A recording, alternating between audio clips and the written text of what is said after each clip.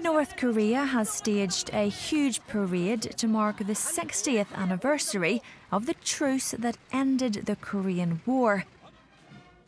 State TV showed soldiers, military tanks and missiles being paraded through the capital, Pyongyang, in a carefully choreographed display.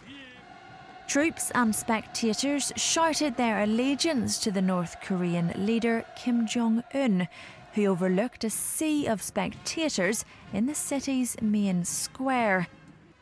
And as fighter jets flew overhead, Kim is believed to have talked with China's Vice President Li Wanchao, who joined the young ruler on the podium for the pageant.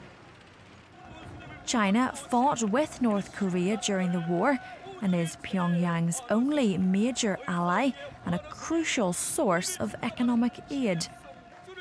The Korean War ended in a truce in 1953, although the North and South still remain technically at war.